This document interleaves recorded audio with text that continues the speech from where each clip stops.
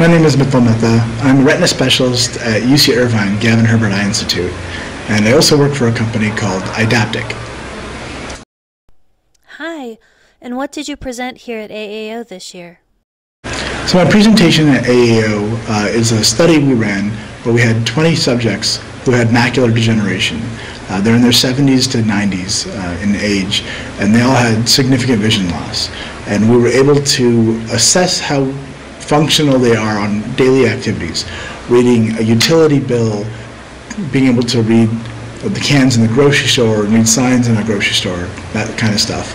And when we assessed that, then we gave them the Eyedaptic glasses, the prototype glasses, and with these 20 people we were able to dramatically improve their ability to do activities of daily living and the regular functional activities. Is this device currently on the market, or are you conducting further research? So we're going to start manufacturing the product for a release, hopefully by the end of this month or early next month. This will be available to the users who already tried it. They were first in line, but then soon, hopefully a month or two after that, we'll have enough to be able to sell it nationally across the country. What is the potential price range you're looking at? So we haven't exactly decided yet, but it's probably going to be somewhere on the order of $3,000, which, because it's such a high number, we feel like it would be a lot easier for people to put a little bit down and then have kind of a monthly payment plan sort of thing, because it's just a lot of these people are on fixed incomes because they're an older population for the most part. So we're trying to make it get in the hands or on the faces of as many people as possible, because that's our goal, is to help more people see better as much as we can.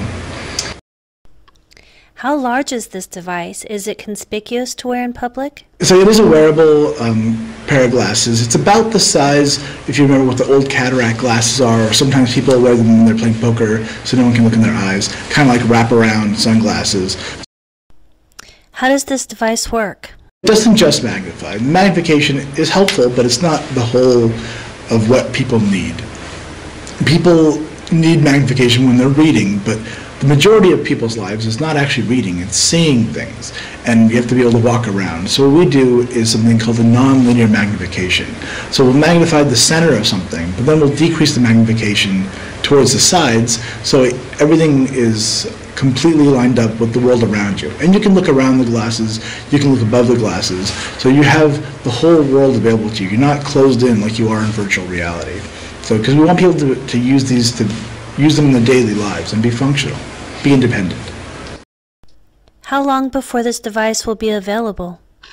We're hoping for a month for our pilot program. We'll try to get some sites around the country to be able to be the first people to provide this service.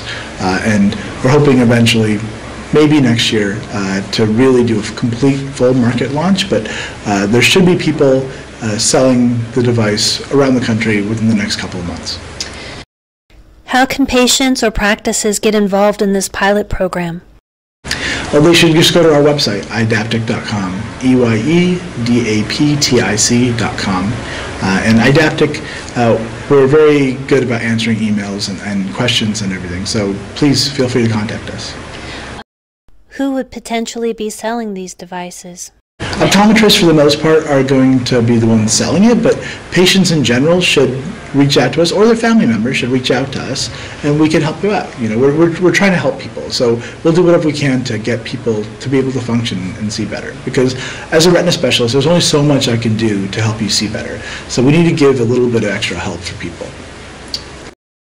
Is there anything you'd like to close with? Really, I just want people to know that, you know, the world has allowed people to live a functional life for much, much later into their lives. I have patients in their 90s who drive themselves to my office.